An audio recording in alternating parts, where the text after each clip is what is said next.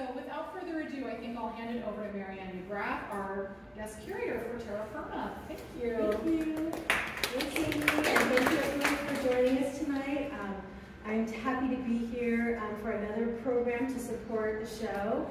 If you haven't taken a look yet, Terra Firma is a group exhibit with 15 artists contributing to the show, and together they speak to the land and individually introduce their own sub-themes ranging from stewardship to environmental concerns to the beauty of the land and identity and memory and all kinds of wonderful things to contemplate when you look at the work. But tonight we have a special guest, Russell Crotty. He has 4 pieces in our show here, and he's going to talk to you about his work and his process as an artist, and then we get to do something really special. We're going to go outside and do some stargazing with some really wonderful telescopes. Yeah? At the moon, stargazing, moon gazing. Oh no! Okay, go away, Fog. So, thank you, and thank you, Russell. Thanks for including me in the show. It's a unique place. I've never been here before. It's really nice. And in terms of, I do use Terra Firma in my work. Landscape references. As you can see, maybe if you want to come in here, we'll start with a book there. And let me give you a little background. I started doing astronomical drawings. I got really obsessed with astronomy. But like mid-1990s, we built an observatory equipped with a huge Newtonian telescope. And from there, I started doing big circular drawings, big giant circular drawings. And I use ballpoint pen as my main medium, which there's archival versions now, but when I started, they were sort of like big, very lowbrow. And from observations at the telescope, I'd be doing eyepiece sketches, old school, just visually observing, letting the light from far away things hit your eye, and compiling all kinds of drawings, and I take them to my studio and expand on those. And large scale, say 4-foot diameter field of view drawings of, say, globular star clusters or nebulae, stuff like that. And that led to doing these spheres, because a lot of the globular star clusters are spherical, and I thought they would look really good drawn on a sphere. So I worked with some bookbinders and paper people to figure out how to have these globes made and then coded archivally with paper to about the consistency of Bristol paper, which I really like. So those were mostly astronomical in the beginning, and then they started morphing into landscape. My wife Laura and I do a lot of outdoor activity, we used to boulder a lot, and, like climbing the Mount Road, and I've surfed since 1965. So we're outside a lot, and so I started incorporating more landscape. And all throughout this time, I've been using text in my work, on and off. And so, for instance, in this piece here, the book, you can move in a little bit. You can see what I'm talking about. This is a story. This is a story about going swimming at the swimming pool near our house in Ojai. So this is like a feature in the San Ynez range that goes behind Santa Barbara, kind of ends at the west part of Ojai. And it's part of the transverse range in that area. It's just fabulous. So this is, basically a tongue-in-cheek description of going to the swimming hole and then walking back into town with the dogs, and the hippies are hanging out, and it's that kind of thing. So a lot of it's about a place. That's my identification with the place. And also picking up some local vernacular. There's another drawing in this book. I won't be able to show you.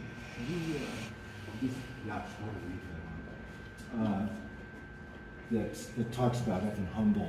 So it's like a repetitive text, a few clicks north of the Ganja town, which would be Arcata. Then talk about natural features and beaches and driftwood tangles and Civil War boots and like all that kind of stuff. So anyway, that's how text is.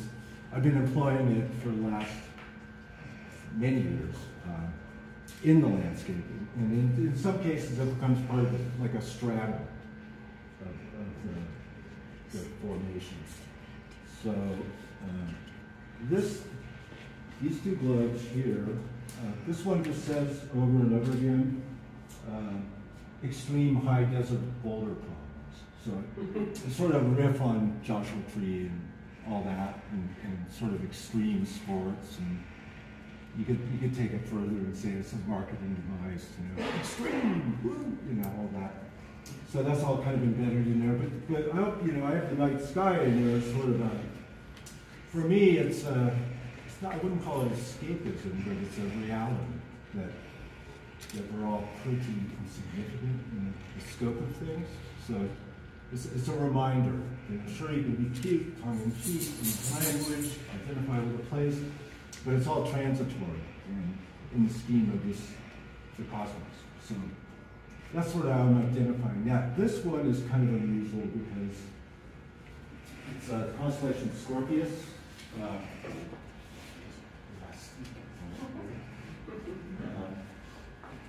And there was a movie by Kenneth Anger called Scorpio Rising that I saw at when we went to the San Francisco Art Institute in the 70s.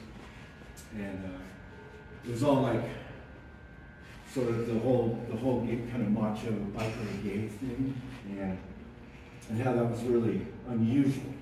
And so the film was really interesting that way. But now if you think of a gay pride parade, it's like just accepted, and it's like a carnival, kind of like Disneyland.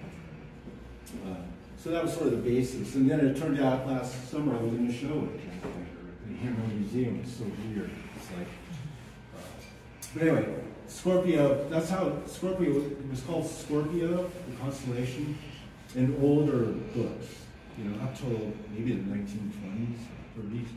And then he changed it to Scorpius on the star charts.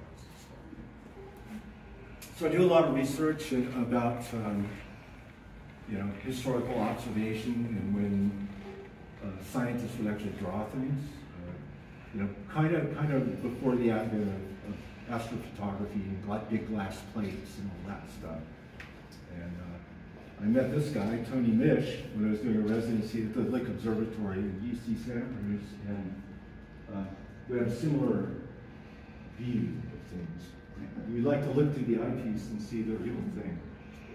Because now today you can sit in the basement at the campus and you see in a comfortable chair with some drinks and run a telescope and chill it, or Mauna Kea. This is a more recent piece. This is a place we go to a lot that's up in the mountains behind where we live. It's called Piedra Blanca. And there's these huge, beautiful sandstone formations. And you can come and, you can sort of read the text. I don't intend people to read all the text, to read like a story, and I'm not a writer. I'm a bad poet. That's kind of how I look at it. Without the drawing, I think it would be terrible. But because the drawings there can support this kind of language. That's how I look at it. But yeah, so there's issues here about some of the environmental issues, and then being out there and how important that is, and then the moon, and then it ends up a pale blue dot, Carl Sagan's famous quote about the photograph of the pale blue dot from out beyond Saturn of Earth. So I like to play with those kind of things. And as of late, I've been using colored pencil and ink. I still use the archival ballpoint pen, but colored pencil, gouache, and this is museum board. I'm really into museum board at the moment. It can take a lot of work working it.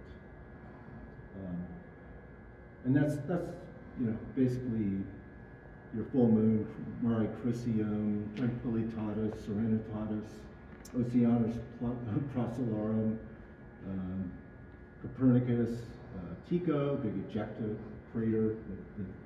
When you look at the full moon, you see those streaks through binoculars. And that would be some of these giant impact craters where the material just flew out and then laid down like that. So, yeah, so we'd actually like to open it up for questions if you have questions. Are you an astronomer or an artist? Both. Equally? Yeah. I'm an amateur astronomer, but a professional Okay. artist. Okay. That's kind of how I look at it. He was a professional astronomer, Tony. And he's an artist, but he's not an amateur artist. So. That's very kind. Well, you're welcome. We're staying with them. They're putting us up, so I have to be nice. But yeah. So, you know, when I saw some of your, more like 6 years ago or something like that, and I just wonder, as new materials are developing, are some of those attractive, or are you finding the same materials? No. Good for you. No. I experimented with some stuff called bioresin for a while, but I sort of went off the rails with it.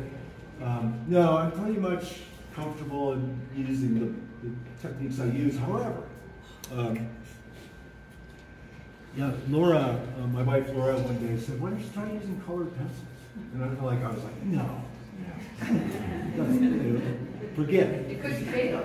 Yeah, you know, and I started using them and started liking them. So it's like, you don't know.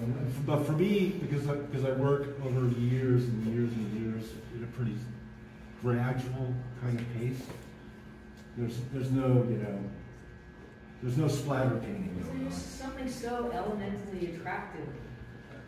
These spheres.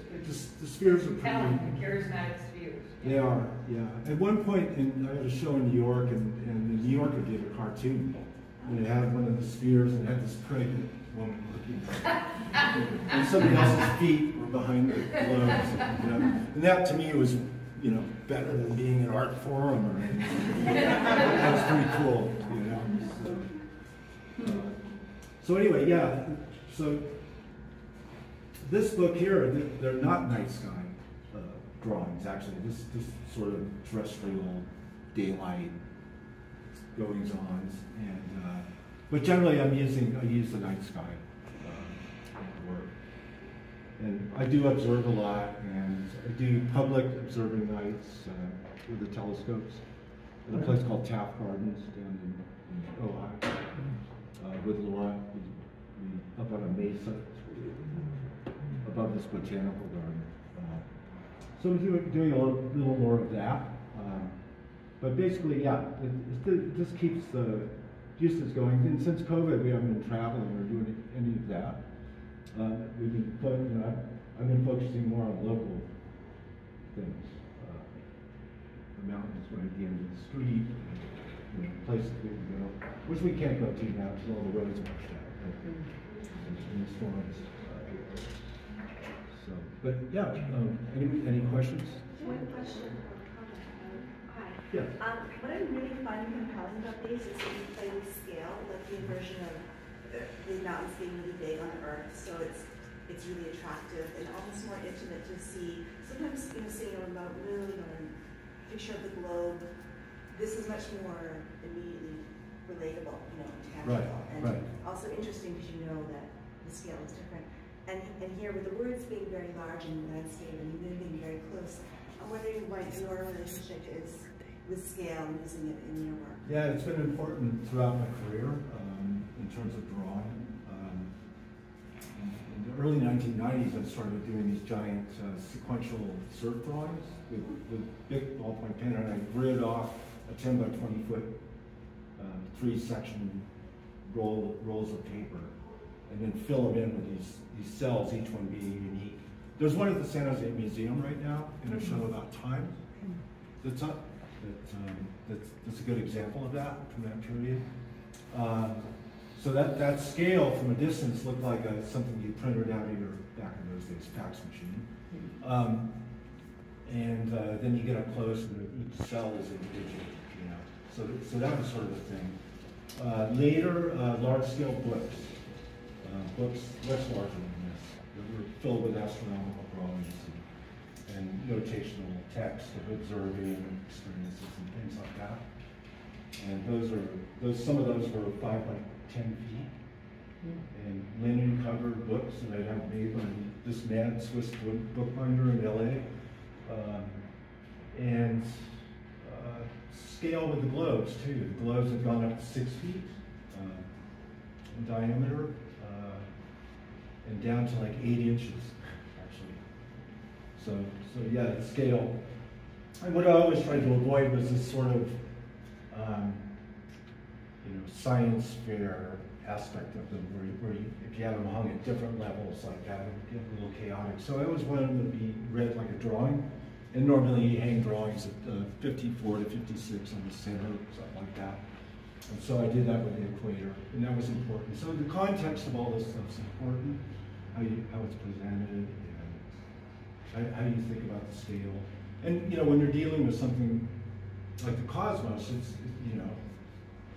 a lot of us left up to the imagination, but I kind of try to stay as true to, maybe through the amount of observing I've done, I stay true to that aspect of it. Yeah. Somebody had a question back here. Did you have a question? Yeah, I was just going to say about traveling. Where have you gone that has particularly dark skies? Have you gone to go to dark skies? Yeah, well, I mean, like Idaho, like the Wood River Valley, down, that area. Did a residency up there. That was the horizon to horizon Milky Way. Wow. Just spectacular. The North Coast, that's where I spent my childhood in Marin and Mendocino. Mm-hmm. And Mendocino, when it wasn't foggy, would be really dark. Not dry though, like kind of, images would be fuzzy, kind of, but very bright. And then where we live, there's dark sky ordinance. So the Ojai Valley is actually, you can see the Milky Way on a summer night from your front yard, and we're trying to keep it dark. So that's an important issue, which relates to the environmental concerns that I sort of rant about in some of the text. Any other questions? Yeah. What have been your most interesting challenges moving these pieces around? Whether it's the big ones or the small ones, I'm sure you have lots of challenges. Yeah, they're not that challenging. You just have them created and move them around. Just, like most stuff in the art world, but large scale things. I did 3 really large ones for the U.S. Embassy in Beijing in 2008, and those were shipped over in big crates. They have giant scaffolding, and they're in the foyer. And I was asking them about the danger of light, from all the light coming in. They said, "Oh, don't worry, it's bomb-proof glass. It's like that thick." Oh. Anyway. So, shipping. The issue about shipping now that should concern everybody is the amount of energy it uses and consumption, and dirty ships bringing dirty fuel, and I don't know. I mean, it's a question. And because everything's international, stuff's getting shipped all over the time. But my stuff's kind of small potatoes compared to a lot of pieces for artists in terms of scale. You could fly them over in a spy balloon. Yeah, they're only $12. They're only $12 online. Wow. Big tables were designed to be shipped. I mean, at least yes. Metaphorically shipped. Yeah, there were some very large-scale books I did of all the things I had observed in the northern hemisphere with my telescope, and so the book rolls out to 10 feet. It's 5 by 10 feet, and then rolls back up, goes in a tube underneath the table, and the table's this huge custom-made table, and it all collapses, folds up, and you can ship it out. And the joke about that was that it was supposed to be field charts. So you know, it's this whole idea. You know, I love field charts, and I love like science guides, and you know, looking for minerals, that kind of stuff. And so I decided to exploit that idea and take it to an extreme, kind of absurd level. It becomes postmodern when it's basically unusable, you know? Rather than utilitarian and modernist, you know, like a good pot or something. But, yeah, so it's nice to be included in this show with so many varied artists. And some of them are definitely interesting to check out. So, yeah, any other questions? Yes? Sorry, I was a little bit late, so I didn't even talk about this, but can you talk about the process of making these? Sure. You ready to do it? These? Yeah. Yeah.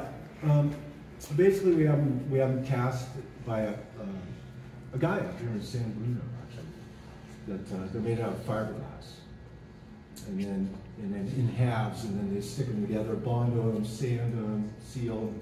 Then they go off to the paper conservator or bookbinder, and they use this Japanese maza paper, which is a thin, really beautiful paper, but it can layer really easily. And these are very classical. They're done with wheat paste, basically. You know, there's a little polyvinyl acetate in the first coat to get it to stick, and then there's 2 layers above that generally. And then we do little polar caps where the tube goes through, where you can run the line through it. So that's the last thing. And then they arrive in the studio blank, and I draw on them in the round, which gets interesting when you're doing a big, really big one like this. You sort of have glass ceiling and blankets all over the floor, and you can roll it, stand on a ladder, and kind of work on it all day on a little section. Just a little bit more. So I recall you used to do ballpoint pen on these. That is ballpoint pen. That is all ballpoint. Yeah, but it's a permanent ink. It's one they make to sign all the documents in Sweden, all the government documents, from a company called Bolograph. And so we order cartridges from them, and I have 2 ballpoint pens that are like with personally, like they'll put your name on it and everything. It's pretty neat. So I have 2 of those. Yeah, and then you know the color pencil thing's really interesting because I just was so resistant to. I'm resistant to change, you know. I'm kind of like a fuddy-duddy that way. So, but actually, it adds to the atmosphere. Like the globes have this sort of atmosphere because of the markings, you know, the way it's done. So it's sort of like an agitated sky with stars, which you don't want as an astronomer. You want it perfectly. You don't want twinkle, twinkle, little star. You want no wind, no movement. That's ideal. And the same can be said for this application. Then of course color, using color, and a little bit of depth actually. Whereas these can be kind of flat sometimes, like that. It's just as a venue for text. These have a little more depth, so you know they're a little more. They're kind of classical, but I think the language, the text, makes them more. Keeps them in a postmodern realm or dialogue, you know. And also, like, what's good writing, what's bad writing, you know. I mean, how do you define that? So, bit of that, the language, you know, language. Yeah, so there's 4 spreads in this book, and I've done really big ones with like 6 spreads of different places.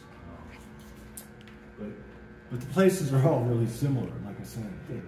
It's usually high desert, chaparral, peaks with boulders, you know, ponderosa, Jeffrey pines, that kind of stuff.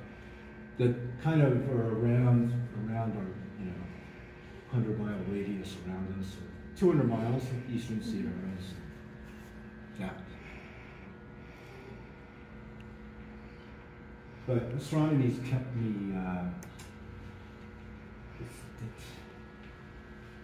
you know, every time I look at Jupiter, it's different. And if all of us went out and drew Jupiter right now in a little circular template, they'd look completely different. And that's really fascinating. So, you know, so I do like to study those sort of things, like research amateur astronomers that have done incredible drawings. You know, like when you meet them at a star party and you say, wow, I love your drawings. They're like, I can't draw, you know. So it's this whole kind of subculture thing that was in the surf world, not anymore. It's all mainstream now. But, yeah. Is that dog taking a scratch? Well, he's really ripping on his color blindness relative. Not blue or yellow. That's fascinating. Dog was checking that out. So I'll be showing some of these works, the panoramas this summer in San Francisco at Housefront Gallery, opening in July. July 8th? Yeah. Something like that. I'm not exactly. Yeah, I think it's July 8th. And with Lordy Rodriguez, who's teaches at San Jose State still? He used to. Used to. Okay. Yeah, so he's no, which will be neat because he does mapping stuff, and you know, another issue that popped up in not issue, observation was that the panoramas are sort of like flattening a globe. You know, if you took that drawing and just flattened it and stretched it out, it would be a lot like that. So that's another issue, and that's also something they do in planetary studies. They'll take multiple photos of Jupiter and then make a mosaic and flatten it out. Planisphere. So there's a lot of like crossover ideas with the more sciencey stuff. Does anybody have any other questions? I have a question. Sorry, I came late and I couldn't hear your presentation. Oh. But I was curious by looking on your spheres, like how did you find exact location of the stars right there and transfer them there, like to be so They're not precise? exact. They're not exact. they're familiar. You know what I mean? Like Scorpius. You know, here's Antares, and here's the body of the scorpion here, and then it goes down, and the stingers over there. And in actuality, at a dark place like that, you can see the Milky Way going up here. But I just wanted to focus on Scorpius or Scorpio, depending.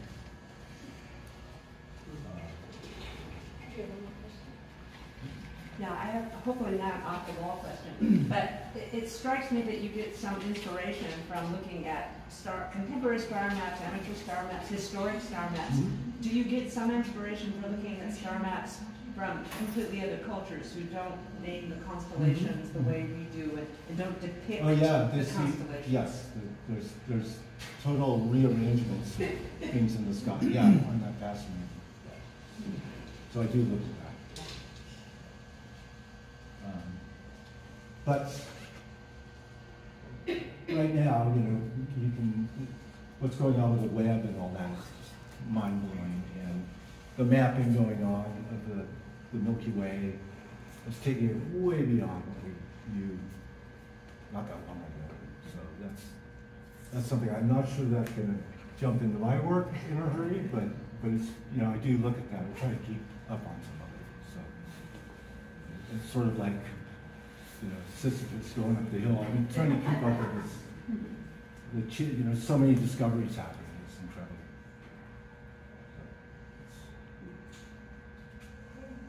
Well, if there's any more questions? Thank you. Sure. And this is our first part of our experience with Russell tonight. So we're going to start setting up telescopes outside. Take a peek at the moon. Yeah, we'll be able to look at the moon.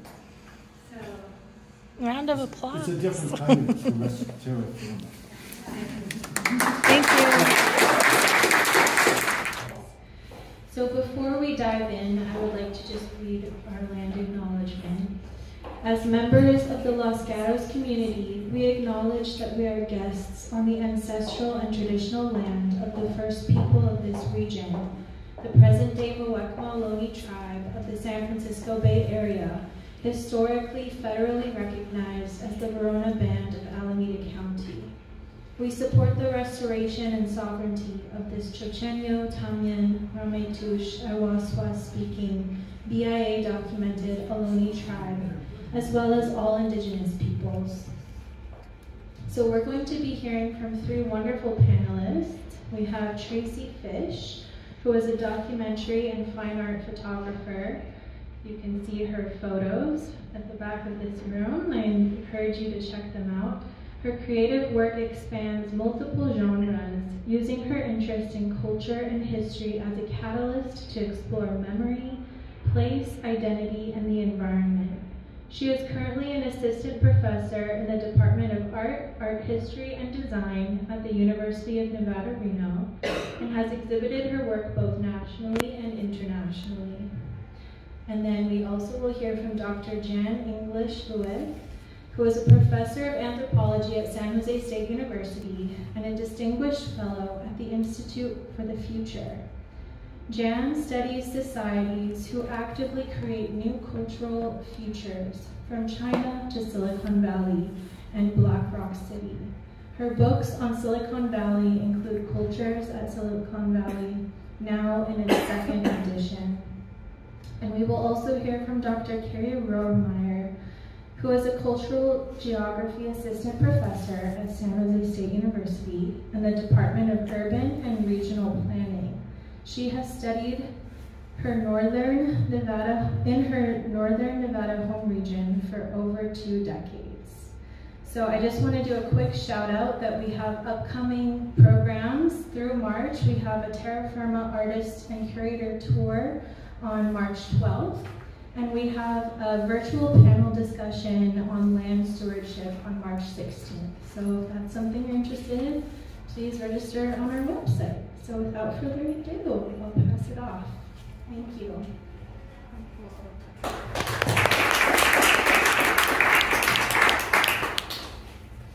So we did a little experiment. That will not work. I was hoping I could keep the mic tabled, but I will hold it.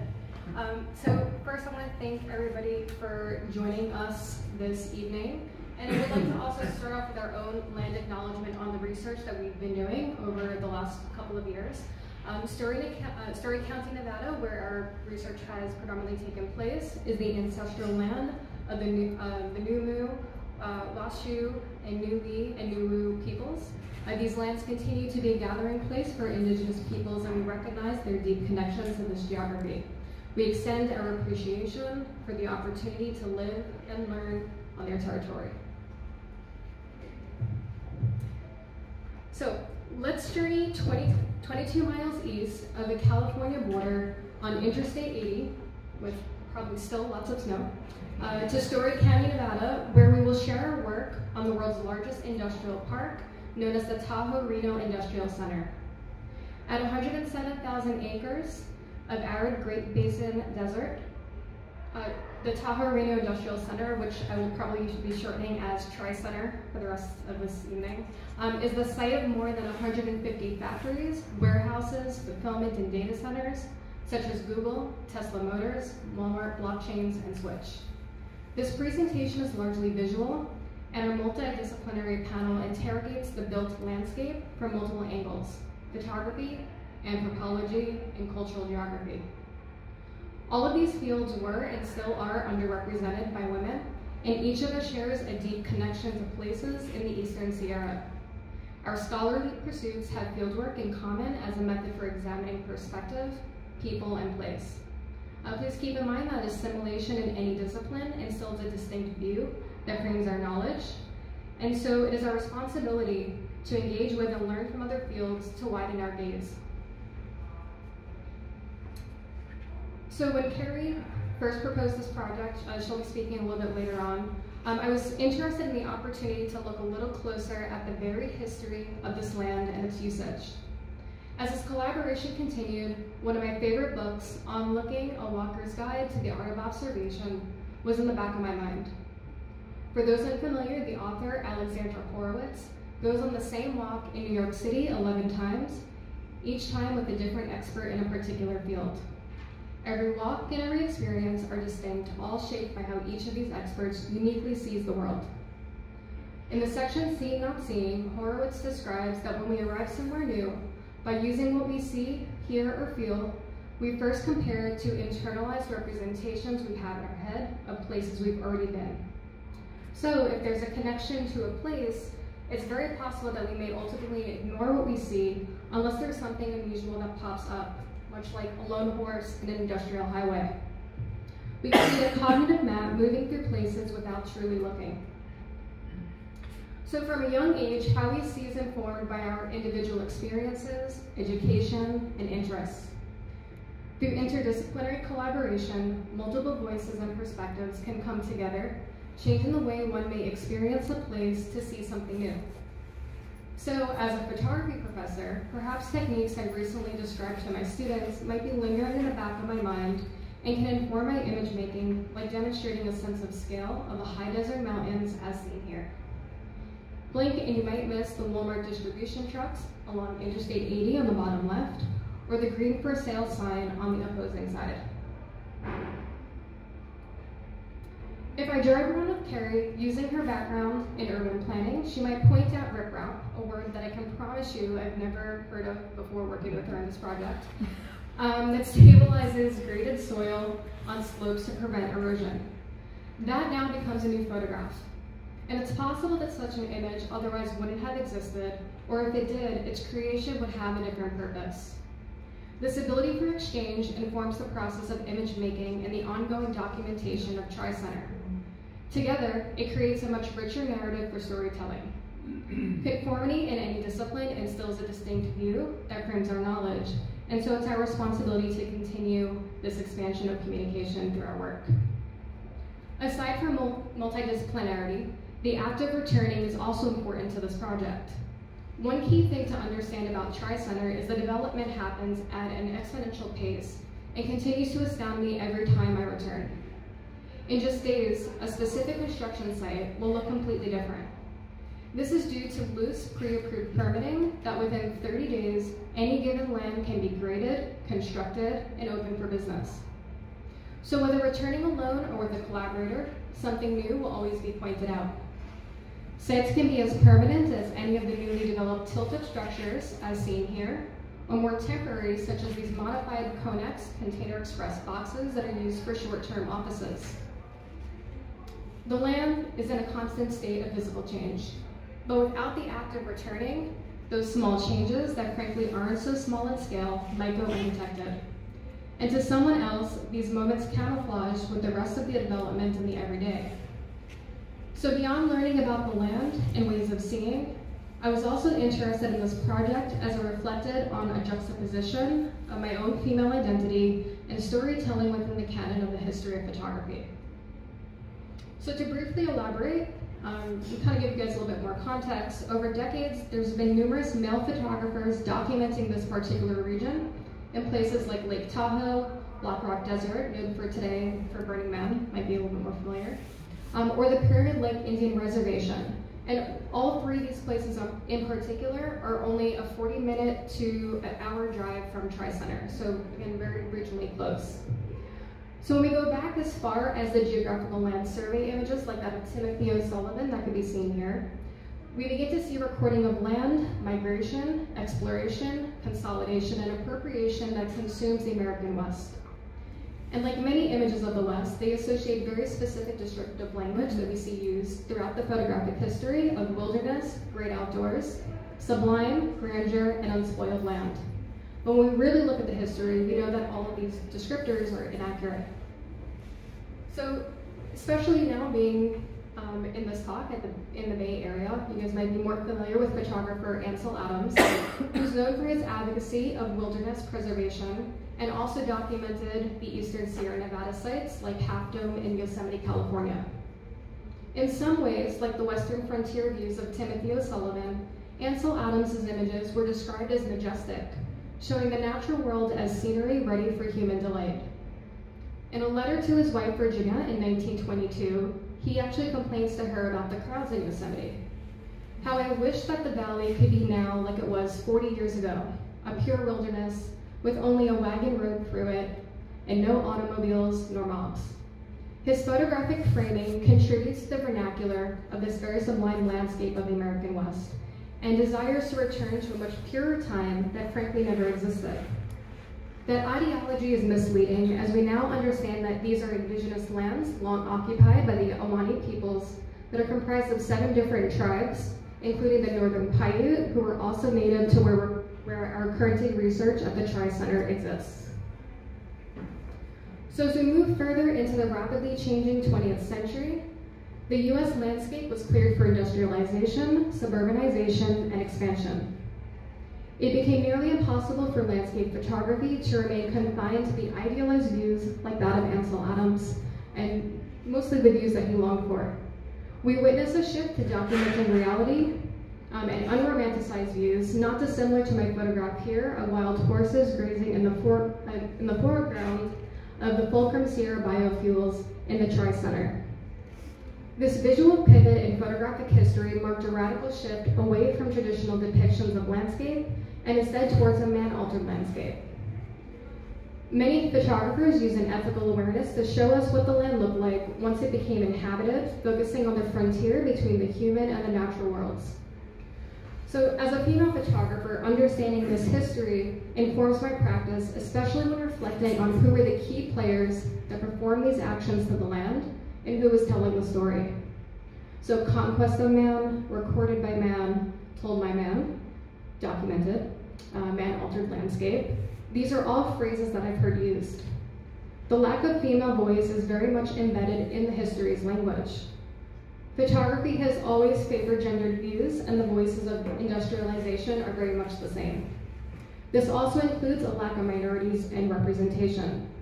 So for women, traditionally we are excluded from both the physical experience of the landscape as well as the participation in its working and its shaping. So to date, I haven't seen much long-term documentation focused on Tri-Center. For me, I've been doing this for about 2.5 years now, and it's still going to be ongoing, while determining how to best document this evolving landscape. And aside from working with limited site access due to privatized land ownership, I've debated how I felt regarding the visual lack of people, which is something that as a viewer this evening you might have already noticed. And there's pretty much a reason for this.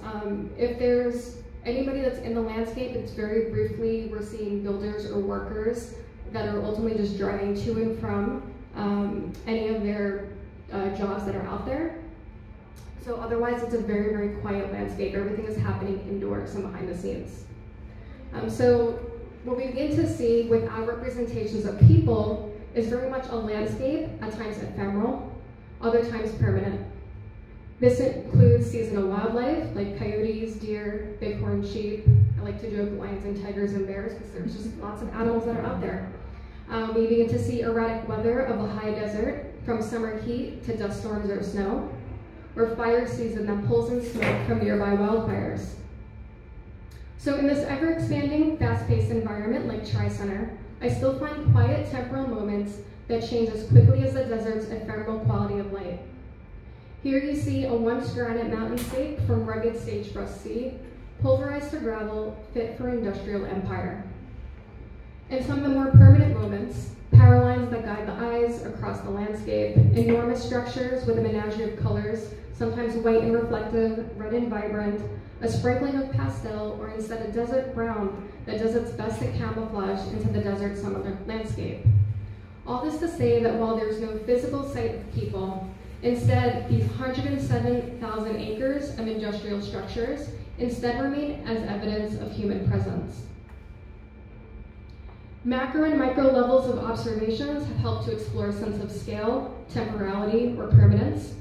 That includes natural examples as seen in images from left to right, like the vibrant lichens growing on rock just outside of the Tesla Gigafactory, or the animal remains that we see in the center, or even this haphazardly broken rock. Or perhaps more unnatural, like these construction remnants throughout the landscape. But ultimately, each one of these small typologies are otherwise lost in the vastness of these spaces, but each still tell part of a much larger story. So this project has created a lens to open conversations and invite different perspectives. With consideration to Silicon Valley just miles away, my images ponder whether we can find a sustainable future. So I want to thank you all again for attending this evening. And next up, I'd like to introduce anthropologist Dr. Jen English-Lueck, who will help to provide even further context to this project.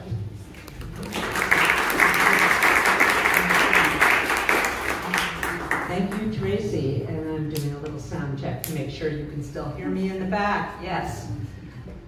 Well, first of all, I'd like to thank my friends at NUMU for hosting us here. It's quite wonderful to be here with my colleagues, and of course to thank Tracy and Scott, who is our absent colleague, for these amazing photographs, and to reinforce the idea that each of us, whether it's photographer, anthropologist, or geographer, we're bringing a different perspective to this discussion. Now, in my anthropological lens, I am looking at people. People infusing landscapes with power, with values, with rules, with artifacts. And this provides an opportunity to reflect on the lessons from the past and also the connections between Northern Nevada and here in the Bay Area, including Silicon Valley. So if you, like I do, read the Sunday Mercury News, you will see Tahoe-Reno listings listed as Bay Area backroads. If you look at the statistics for the flight as people left Silicon Valley during the COVID epidemic, which may still be with us, nonetheless, you will see an increase in rentals and people fleeing to Tahoe as that Bay Area backroad. Those connections are long, they're deep, and they're historic. This relationship goes back much further. So today, I'll highlight one particular very human form of economy that joins Silicon Valley and Northern Nevada, and that is the boom and bust economy. I want each of us to consider who gets left out, as Tracy said, from the stories that we tell about these landscapes.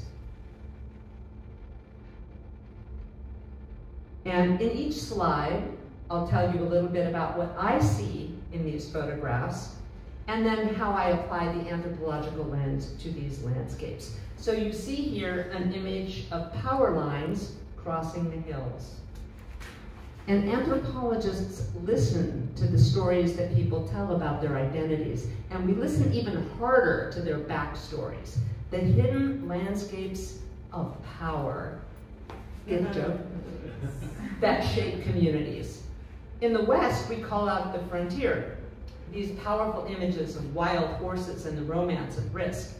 21st century historical archaeologists investigate the role of power in land transformation to reveal the perspectives of people whose voices usually don't get considered, who have not been dominant, including women, ethnic minorities, and the everyday workers who experience directly living in the logics of capitalism, of those booms and those busts, whether those consequences are prosperity or marginalization.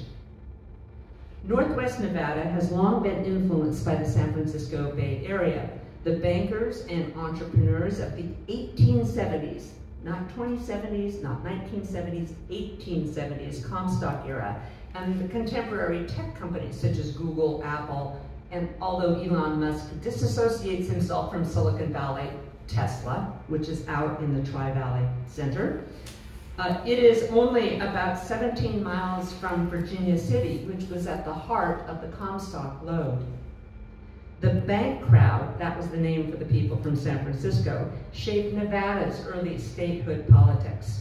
And like today's companies, they constructed a vertical monopoly that controlled all stages of production, from the mines to the mills to the railroad that took bullion out and brought supplies in. San Francisco replicated their boom and bust economy, their cycles of production that depend on rapid growth. And they work only as long as that particular source of wealth endures.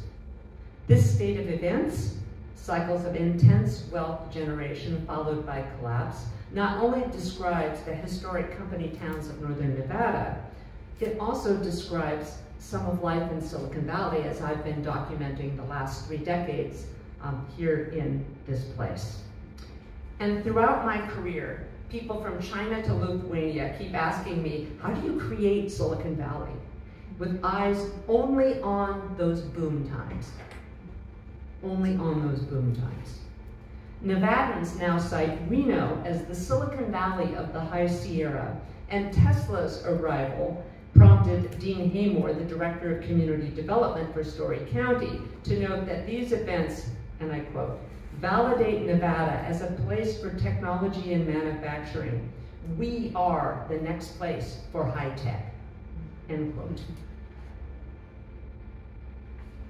The anthropological gaze, like the gaze of so many photographs in this exhibit, are bifocal. That is to say, you gaze out at the big picture and then you zoom in to look at those details. And here we have zoomed out to see an outcropping with petroglyphs, rock art from the Winnemucca Lake bed just past Nixon. And although as we zoom in at the details, and I must have a caveat that it's difficult to interpret rock art, nonetheless, we see on the left petroglyphs, ancient rock art whose categories, whose imagery archaeologists try to figure out the logic of, try to interpret. And some of that is mapping migration, mapping animal passages, but some of it is very metaphorical. And I wanted to draw, certainly based on the talk that we had just before this and the moon gazing that you'll do afterwards, some of that rock art reflects images of astronomy. And bighorn sheep are in particular an image that reflects an astronomical metaphor for these folks. On the right, we see contemporary bullet holes on the tufa. These are the close-ups of their cultural worlds. You may have noticed this photograph out as you came in. The populations that came in the 19th and 20th centuries continue to leave rock art traces on the landscape. In this image of a wash and abandoned detritus, detritus is one of my favorite words. It's what archaeologists call trash. I want us to reflect on the consequences of redefining people as disposable capital, remembering that the population of historic Virginia City was once a thriving community of 25,000 people, and it now has 660. Here you see images of Chinatown in Virginia City. As with all boom and bust economies, the workforce is one that experiences booms and busts keenly. In the Comstock era, the workforce was global. Comstock pioneered industrial mining 150 years ago. It replaced the kinds of more cottage industry mining brought out of South America, Mexico, and China. Historical archaeologists document the Chinese in these labor camps and in mining camps, and they were overwhelmingly male. There were women there. Some of the women were the wives of professionals, the wives of doctors, for example, Chinese doctors. But somewhere between half and 70% of the women that were there were prostitutes.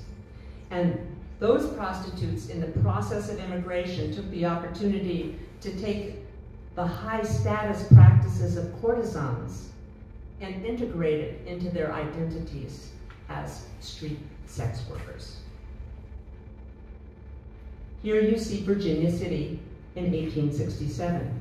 Early Comstock communities included entrepreneurial women, mostly migrants from other parts of America, some of them Irish immigrants.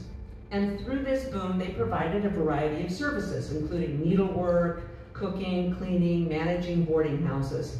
Contrary to the stereotypes you may have experienced in media, very, very few of these white women were in, quote unquote, entertainment. But this is the world famous Mustang Ranch, which in the past did use female sex workers. It was a site that drove the legalization of prostitution in Nevada.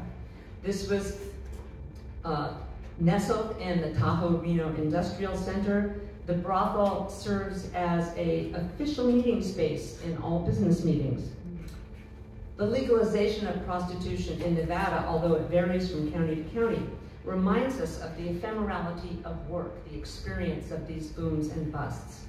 And I'd like you to listen to some comments that were made by ethnographers who came from the University of Nevada, Las Vegas, who looked at life in these Nevada brothels, including those in Story County. And here's one of the quotations I'd really like us to think about. One of them said, "Work now, life later. Work now, life later." Consider how work now, life later applies to all manners of workers who live through these booms and busts. So I want to draw your attention to this damaged Tesla sign and reflect on boom and bust economies.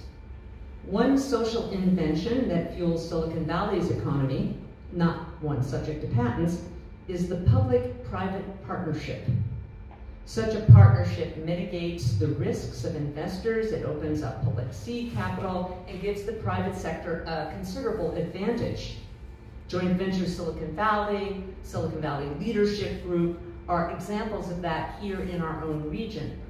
In Reno, the Tri-Public-Private Partnership Project leverages Nevada's state seed money, a sparsely populated basin, mega footprint buildings, and a small county with very efficient and pro-business attitudes. Now I'm going to take a moment to compare Northern Nevada to Silicon Valley. It is arguably quite different. Here, we have the most complex technological economic ecosystem in the world. It includes a range of diverse industries from biotech to, well, you name it. We've gone through almost every kind of industrial sector that you could possibly think of. It is culturally diverse. About 40% of this area is foreign-born. And if you look at the diversity index, which is an index of how likely is it that you will meet people who are different from you, it is 70, much higher than the national average. Story County is not like this. Story County does not have industrial density. It doesn't have the autonomy of Silicon Valley, and its population is small and relatively homogeneous. It has a diversity index of 37. 70 here, 37 there. And that's up 15 points since the last census. 90% of the population is white, a third are over 65. But I want us to understand that places like the Tri-Center are essential to Silicon Valley. But we do need to recognize those differences. Silicon Valley requires a dense global population to succeed, but Story County requires emptiness, the room to build the infrastructure needed by Silicon Valley.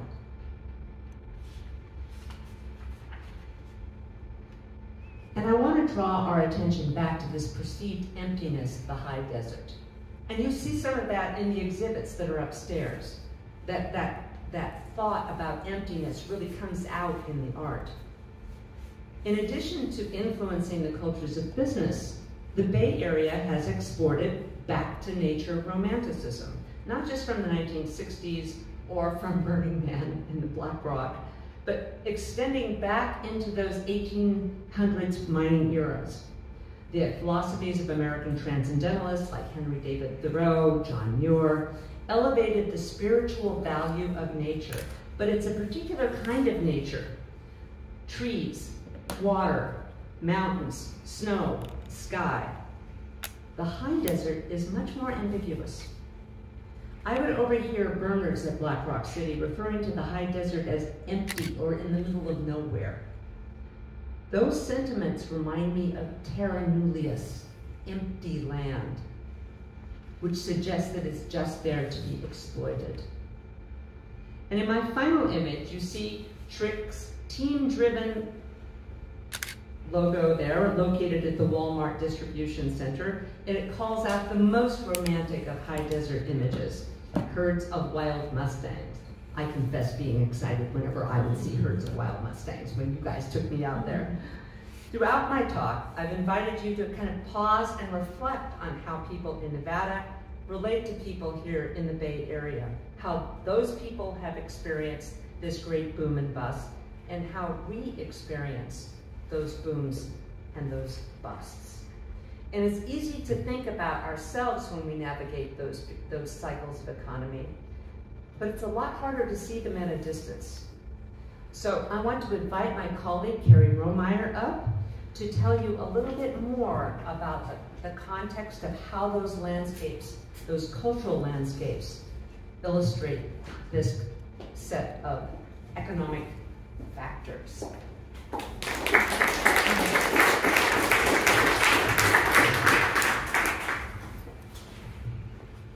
It's great to be here. I know many of the people in the audience, and I'm very appreciative to see people out tonight and so interested even in what's happening over the border.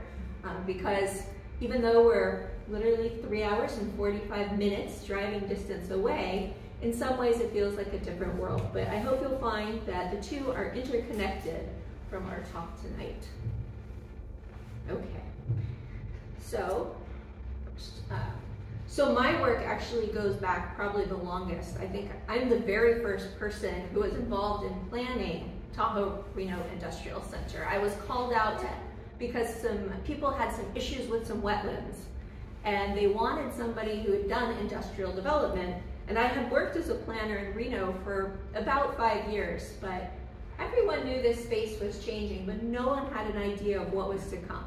So that was in 2002. And I have to say, I didn't pay much mind again until Elon Musk, because I studied Burning Man, was trying to make these major traces in the desert.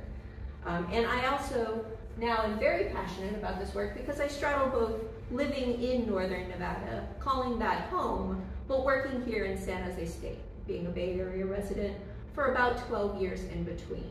So I'm very passionate about this project. It's unfunded, it's slow, we don't take a stance, and I look at it on any given day from a different perspective. It's really, do you zoom in, do you zoom out, how do you describe a place objectively? And that is the challenge of the geographer. It's all about place, but how do you do it objectively? And you know, during this work, we had some major transformations in society. Think about this. We had the Me Too movement, we had Black Lives Matter, we had mega wildfires, we had the January 6th insurgency, we had a Russian invasion of Ukraine, and of course, most notably, we had a global pandemic.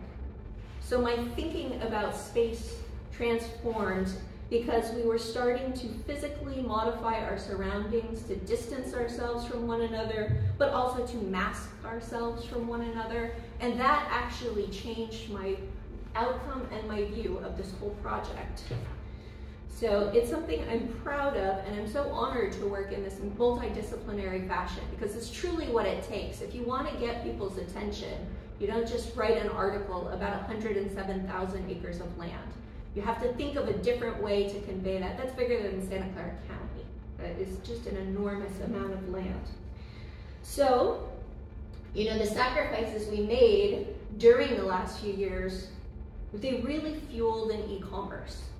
And that drove the change in the land use at Trick, as I call it, is what it used to be called, but they rebranded themselves because it didn't. And it's even Story County. I mean, the names were there. They're just so ripe for the taking. But so I wanted to put the gaze of planning, architecture, engineering, construction, urban design out into these broader audiences in both of my communities, just to see what people would think. And it's a case study, but of course case studies never really end when you're a geographer because places always change. And at times the research feels a lot like this. But it is fitting so well of the challenges of the Terra Firma, which is an exhibit, quite literally, about the ground beneath our feet and the dust to which we return, to use the words of the new curation. And so I want to interpret the place, but I don't want to spell it out for you. That's why we use these like no text visual ways to convey the story so that you can choose what you think about this because we're all part of the equation. And these are the unintended consequences of the places we plan, the places we build, the places we inhabit or don't inhabit in this case. And it's a history that's interesting. There's a lore of Story County. Since the Comstock alone, we have the complete Wild West tales of cowboys, courtesans, criminals, and crypto millionaires. And some of you might have seen some of this in the New York Times, but just to give you a background, there's about 4 key players. They're all male. The first would be Senator McCarran, for which Las Vegas's airport used to be named, but he was a pioneer of aviation technology for the state of Nevada, so a real industry senator, brought money back to the state, but of course he has a racist past and has been removed from a lot of the place names, thankfully, and been replaced by Senator Harry Reid. Second, you have Joe Conforti, the fugitive, the murderer, who's actually the reason that we have legalized brothels in Nevada. So he moved the world-famous Mustang Ranch across Washoe and Story County lines back and forth until somebody would issue a building permit. And because a building permit was issued, that was the stake in the ground for legalization of prostitution in Nevada. And if you know anything about it, it's a very gendered land use. It's unique to the state of Nevada. Women are forcefully isolated to the desert. They cannot be in places of population over 100,000. So there's some very interesting histories about land use that are very, very different, contrasting with the places that we sit today, just 4 hours away. We have the criminals, we have the crypto millionaire, Jeffrey Burns of blockchains, who was recently unveiled a utopian city for this place, and we'll get into that. And then we had Lance Gilman, whose really legacy is the Tahoe-Reno Industrial Center. Can you imagine a man who owned a brothel becoming the Board of County Commissioners, one of 3, creating a master plan, approving it himself, making everything go straight to permit without a public process? Happening in California. Never. So these are the tales that caught my attention. And like I said, I have a long history out here, but things started getting interesting starting in the late 1990s. But since 2014, when this anchor came, that being the Tesla Gigafactory, that is when people started taking some notice of this massive change. So it's not just the building itself, it's the time with which it was built. This building received a permit for the world's largest by square footage in 30 days. It got a grading permit to move a mountain in 7 days and was built from start to finish in 14 months. It is no longer the world's largest building. It has been surpassed by the 10 million square foot building that is the Tesla headquarters in Texas. So, same family. Okay, so Tracy and I have spent 3 years going out to trip repeatedly and just documenting the change. As she said, we walked together, we took our different perspectives, and we talked about what we were seeing and tried to come up with a story or the narrative that we could convey to others. But I also interviewed with planners, engineers, the original developers were very willing to talk to me, which I was surprised, and other just people who worked there about their experiences in a lived way in which I, as an outsider, would never truly know. These first-hand accounts really understand the place that I can say with confidence could not happen anywhere but Nevada. And from what I surmised, turning the desert from vacant land to diversified economic engine, it's really the testament of political conflicts of interest. Lance Gilman had a vision, he had a small cadre of people who were behind him, and he was able to get himself the political power and the privilege to make this possible. And so you'll notice a utilitarian impressiveness through all of the images. There's mass, there's grading, there's the absence of mountains where they used to be. There's ornamental vegetation, but minimally. But more impressive, I think, from a planning standpoint, is just the sheer speed at which things are changing. It is truly sort of the over-the-border mentality. It's just that most people attribute that to the southern border rather than California's eastern border. And so I would say that it's an industrial kingdom, and it successfully it restored wealth from a rural county where money had been extracted and taken out of the port of San Francisco. So it restored wealth in a place that very much needed it. But the power center, as Jan had mentioned, is really so interesting to me because all of the land dealings, even up until today, which the Tri-Center is sold out, but even up until very recently, all took place through the world-famous Mustang Ranch. And I don't know any other real estate transactions that take place in a brothel. At least, not on the books. So, I mentioned the master plan because it's so unusual for the developer to be on the board of county commissioners, but also to have a vision for such permissive zoning. And that's what makes this possible. It's that there's no process by which there's review. Nevada doesn't have a CEQA or equivalent, like there is no state environmental review. There's no one-size-fits-all approach to planning either. If you were to consider a spectrum, like Houston has never had zoning, versus this town of Celebration in Florida, which is produced by Walt Disney, even the mailbox is designed, then Storey County starts making sense in this greater arc. But conceptually, you know, it might fall in the middle, but it's so stripped down that it actually happens faster than Burning Man, which is something that I never expected, which was my previous research project. Yes, you can get a permit to build one of the world's largest buildings faster than you can get a theme camp tent site. And that's all within the same region. So one thing though you will notice is whether it's winter and there's 2 feet of new snow, or it's summer and it's 100 and almost 10 degrees, it's always construction season. It doesn't matter. The region has been patterned and such. We're not sure if it will expand. We might be coming to the end of our research, but there are plans if the state can get federal land to be privatized to expand this type of development even further to the east.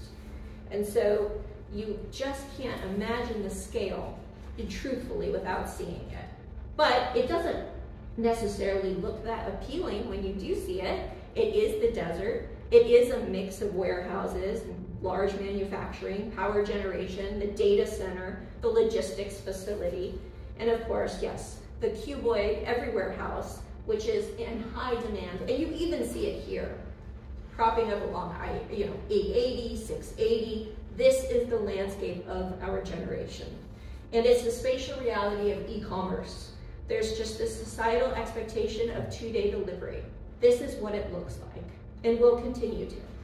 And now this hallmark of the new Nevada is actually an invention of Silicon Valley. The concrete tilt-up was designed right here. And so you have to ask yourself if these kinds of buildings, this kind of architecture and design is the kind of thing you want in your community, or is it the kind of thing that is better suited for a place like this, outside of you, lands beyond? But you know, the problem is the case for scenic impacts are always at the expense of economics. And this is foremost in Nevada the case because there is no state income tax. There is no extensive property tax, is very, very low by comparison. And the entire system is based on industrial expansion. That each county must compete with one another, let alone the state. I would say arguably Nevada outcompetes economically to attract industry versus California. But the counties must compete with each other in such a grueling manner that they do not interact, even if they're adjacent. So what happens there affects many hundreds of thousands of people just next door without any input whatsoever. So it's a state that's 80% public land, which means it's actually highly urbanized, but the lack of environmental review means that land gets eaten up quickly. So if something becomes available that's the right size, flatness, vacancy, it means that so long as the zoning's in place, it will create something that looks like this, maybe larger, and it will be placed, unfortunately, next to residential uses, next to schools. What's so limited and what's left has become this NIMBY tension between growth and community. And so how do you start having effective conversations between the two when people realize that planning has become nothing more than the work of legal counsel? So planning by nature was a creative design process, and it was about activating place and creating interrelationships between uses and filling in those voids between the urban design and the urban architecture. Instead, it's become the consequence of like bad design or places that don't feel right. Here in Los Gatos, you can walk the town square, it feels lovely, it feels great. That is all because of good planning, because choices were made to put those features where they were, and to think about filling those places in between. But poor planning is what you remember. So if you remember these slides, now you know why. So when you're planning for anywhere where there's very little land left, you have to be innovative. And so in all cases, industrial development is about proximity to employee headcount. It always outweighs convenience.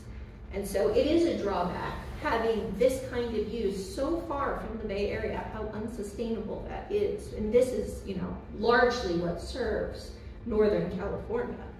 But surface congestion is created because this is a location that's connected by one thoroughfare in and out. So you have 25,000 single-use automobiles that are gas-powered, driving 20+ miles each way. You have a narrow corridor with winter roads. I'm here to tell you it took me 6 hours. It is also this shared by semi-trucks, and we have 6,000 a day crossing the Sierra Crest. This is not a small impact in terms of roadway capacity or just commuters or climate. So of course there are alternatives. There's rail, that's sort of underutilized. We have the opportunity to look at the sky. And so one way that my research all interconnects is not only is it Northern Nevada, but we have the co-location to 5 power plants that exist here. We have the proximity to Interstate 80, which connects San Francisco, Chicago, New York. We have rail, we have battery and supercharging manufacturing. We have a soon-to-be electric truck manufacturing. We have the flexible code, the unique governance. And what's really rare of anywhere in the West is the sheer lack of housing. This is one place that has totally removed itself from having any sort of housing allocation, which is oddly very much like Atherton, which if you know anything, they're about to lose their housing element planning to the state of California.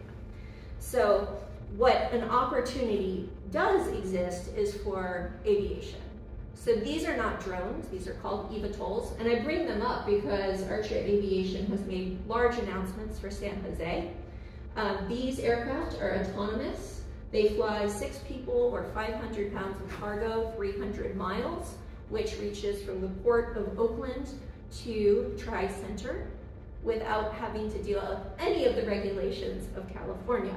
So this is an opportunity to take logistics into a very easy third dimension. And it fits within 2 parking spaces. You don't need a runway anymore. The battery operated technology will come, drop the cargo, and move on.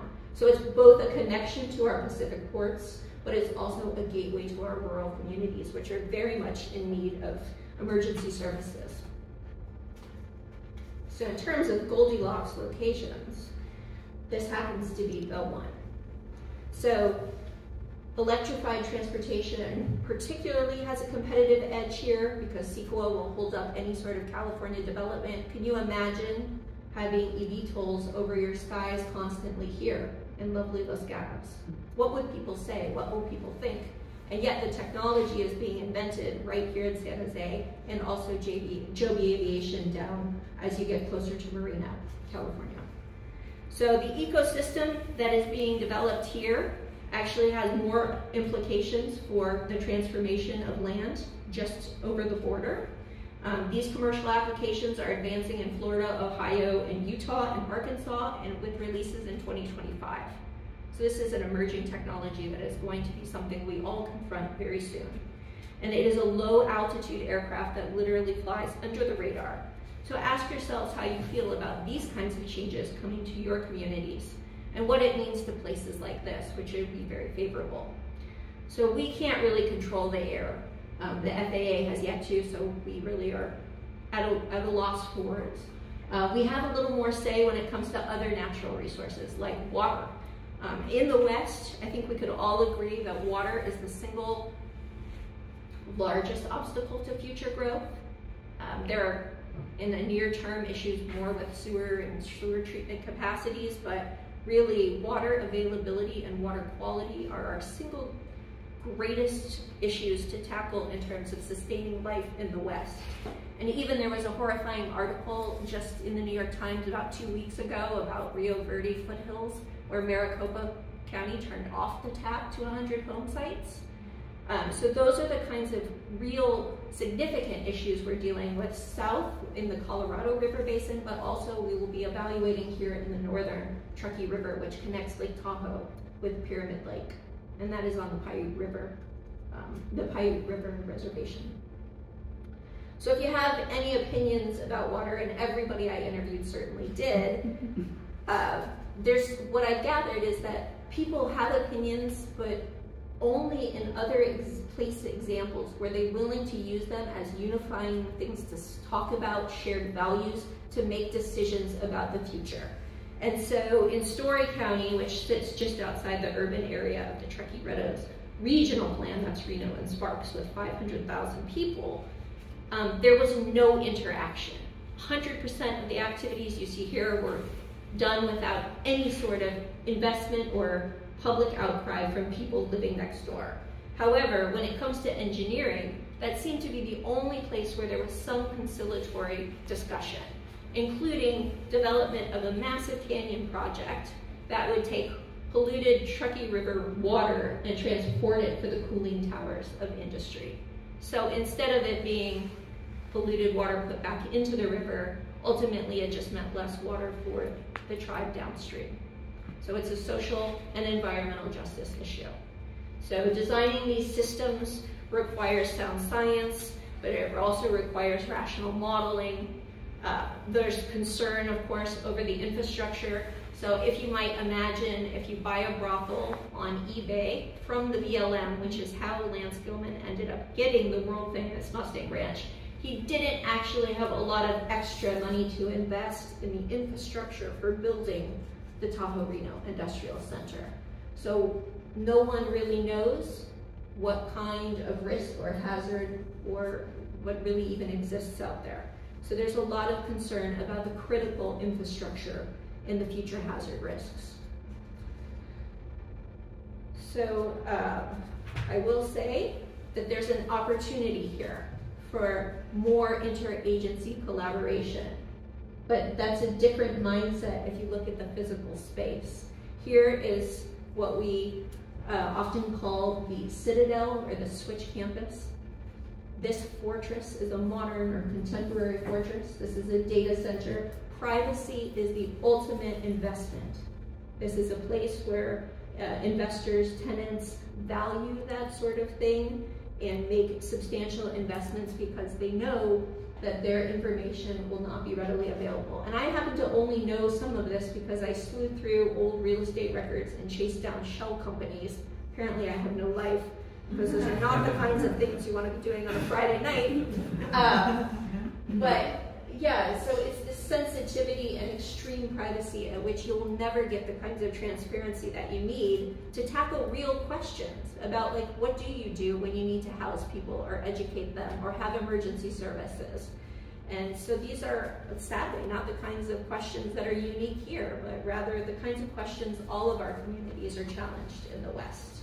But of course, there are striking differences. There is no transparency in Nevada, versus California has a state agency that you have to report and that could be used as a sort of data transparency, growth forecasting mechanism. And that's very much at odds with sort of a Nevada mentality. And so I go around often toting, I'm like, hey, we just need a state agency. And you can imagine how that might go over. That would be the last thing somebody would be promoting in the development community in Nevada.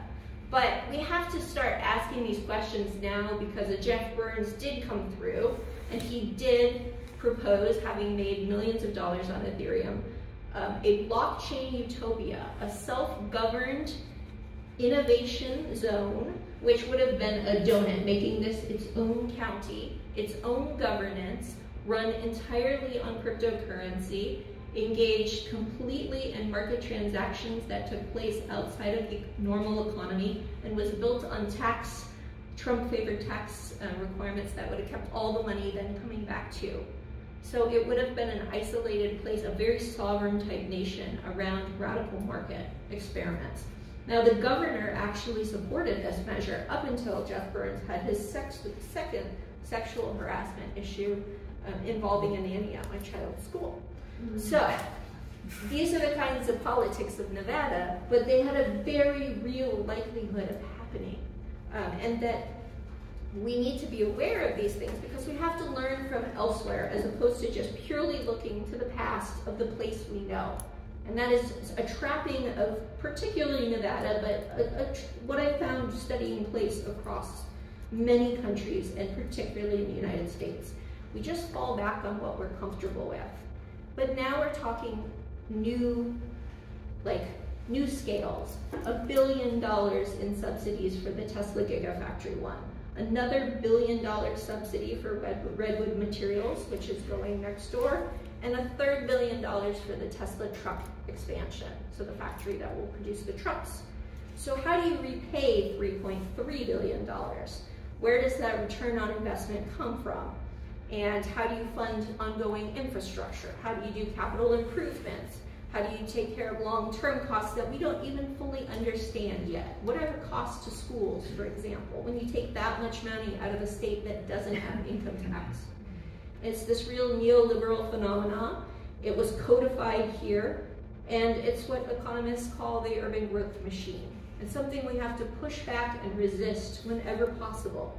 This sort of pure laissez-faire market economy, it rarely favors sustainability, and yet oddly enough, because they're Silicon Valley companies, we have a regenerative, or we have a man-made lake that's circular and that it feeds cooling centers and also becomes the source of the new redwood materials. It's going to help them with their recycling of lithium-ion batteries. Don't know what the byproducts of that might look like, but if you were to think about citing something like battery recycling next to a Tesla truck manufacturing, if you were not to consider the hundreds or thousands of miles driven, it is a circular economy, just very, very winding.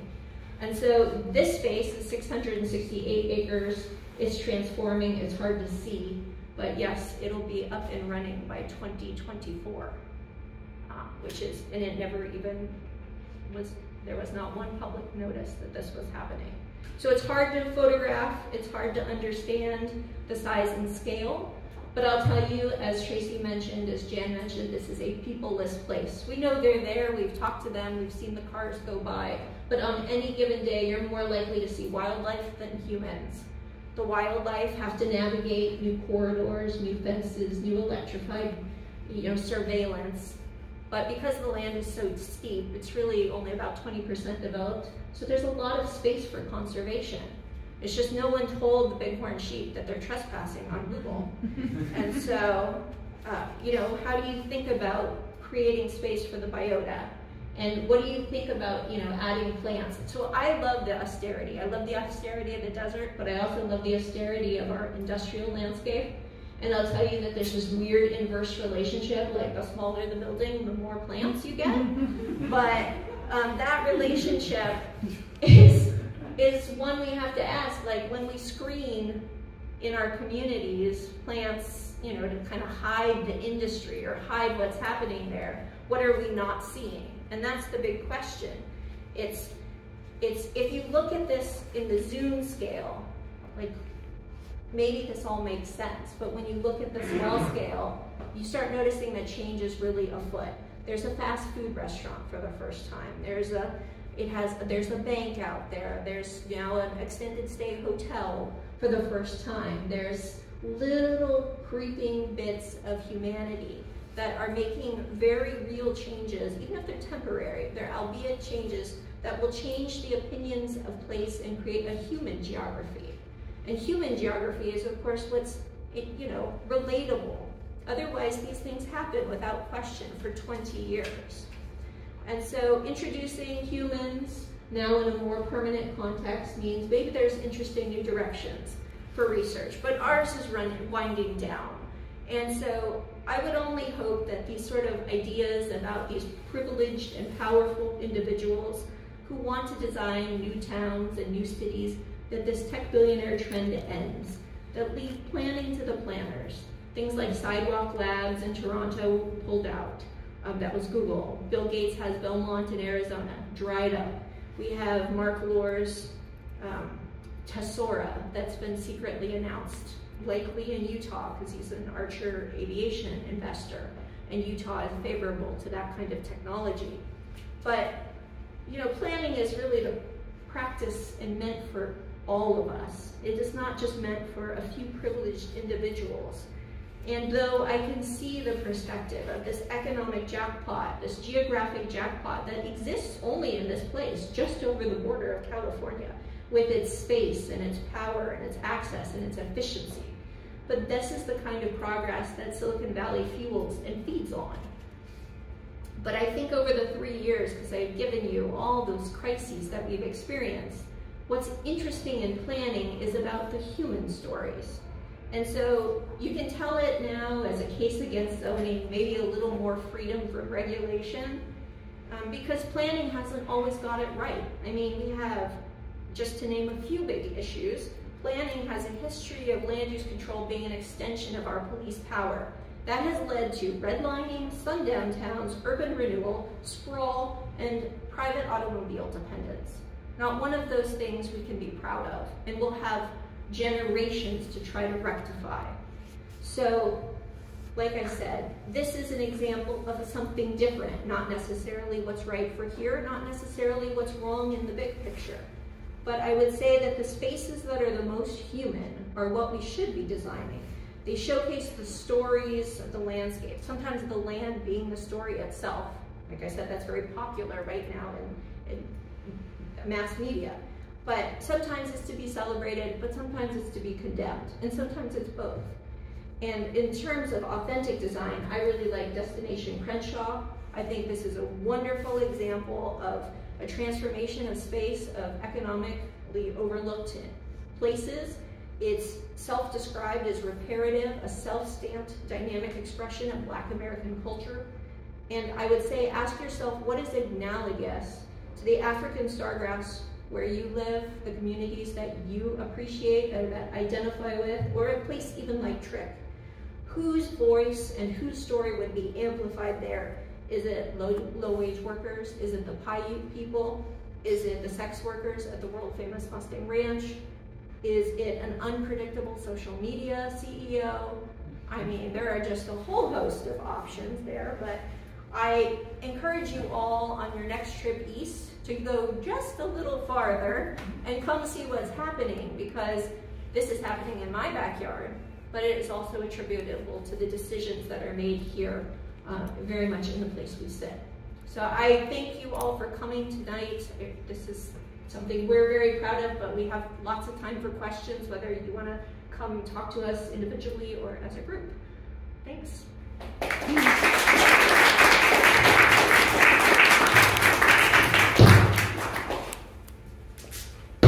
Thank you. Does anyone have a quick question? When I look at that desert area, and I know that a lot of people think that it's empty, it's such a, my understanding is that the high desert is such a sensitive ecological area for species that have evolved to use the resources that are available and weather the heights of heat and cold. And so when you have this permitless kind of opportunity and people rampantly using space without consideration of, I know there's a lot of land that seems endless, but it's not for a lot of creatures and species that become extinct in those kind of situations here as well as there. And I wondered if working in the environmental aspect of this project as well. Yeah, so it's really a challenge because even at the state level, this is seen as a great success. And we have a state environmental protection agency, we have a Nevada Division of Wildlife. So there are regulatory authorities that look at great bighorn sheep, they look at eagles and other raptors. There's the wild horses, although those are very contentious because they're not necessarily native, but have been around a long time. So the large game get a lot of attention. It's the small species that you're seeing so interestingly argued now between the U.S. Fish and Wildlife Service and land development. So much of, this is acceptable because mining has always been acceptable, if you will. But the thistle, the toad, those are the species that are getting all of the attention now. There's emergency listings. There are things that are happening very quickly because of Thacker Pass, because lithium, we're about to enter a new era of sort of the lithium boom, where Nevada is going to be capitalizing probably, again, more than other places in our country. And so there's this real push under the Biden administration, which is nice to see, to start emergency listing things so that it being the only avenue by which there could be some protection of wildlife. But that's not an easy process either. Any questions? Come. Okay, Henry. Sure. I'm not entirely sure how to phrase this question, so forgive me if it's a little bit off. But do you see yourself as documentarians, as advocates, as artists? Do you see yourself more as a planner? You are a planner. So what's the biggest thing that you want? You encourage us to think about these things next time we visit. You encourage us to keep these things top of mind. But what else do you want us to do? What's your goal here? Good question. A lot of hats. Yeah. So historically, I've done a lot of the planning. I'm not proud of some of the representation of projects I have in my history. That said, I understand the process probably better than anyone in all of Northern Nevada when it comes to this kind of development. I would say that some days I'm a strong advocate. I'm a very strong advocate of people having a voice in a process, but I ask people to sort of objectively think about energy has to come from somewhere. Lithium is part of our green wave technology. If that is not necessarily a clean transition, but it's something we're gotta sort of deal with. And these things take place here. So if we want these sort of conveniences and this technology, we have to grapple with what that means to the change of place. So some days I'm like, well, this is kind of where we're going as a society, and I don't take so much of a stance. And then other days I'm just horrified and a strong advocate. So it's up to you to really decide where you fall. The news of the Tesla truck plant did not make me happy. It's the subsidies that I think personally I have the biggest issue with. These people are coming, these businesses are coming anyway, geographically. If you can drive to Silicon Valley, if you're on the I-80 corridor, if you don't have housing, the likelihood of these businesses coming to this location are very, very good. Why give it all away in the process? But then that's always been Nevada's history. So it's just the latest cycle.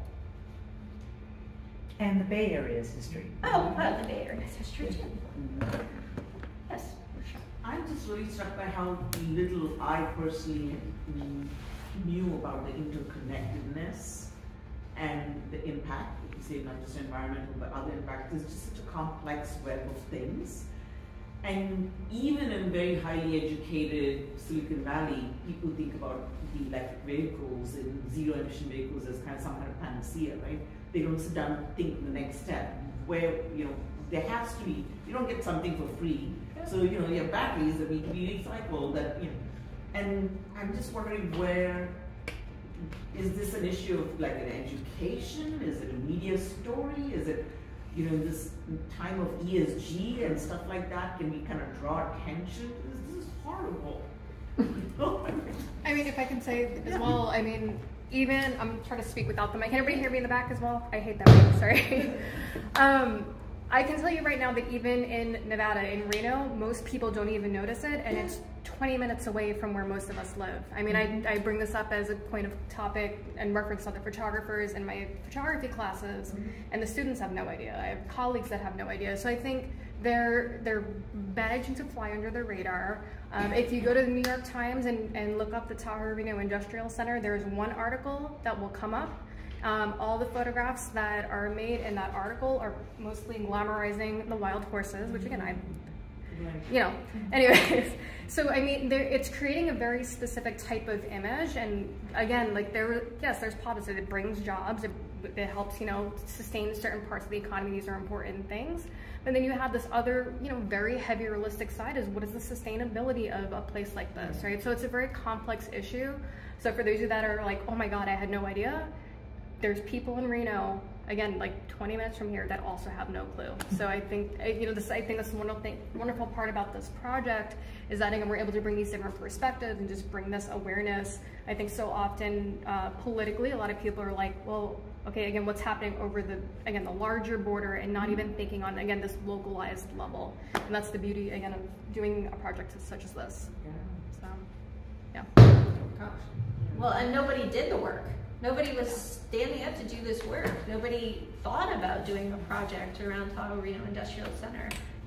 I mean, I ask around, and there's no historic archived information. This is just Tracy and Kerry driving around the desert, like, taking pictures, So we're trying to describe at least a time and place for the first time. But as Jan pointed out, it has it's part of a much, much larger story about the Comstock. Same place, 100 years apart. Yes, thank you. Well, let's give a round of applause. Thank you.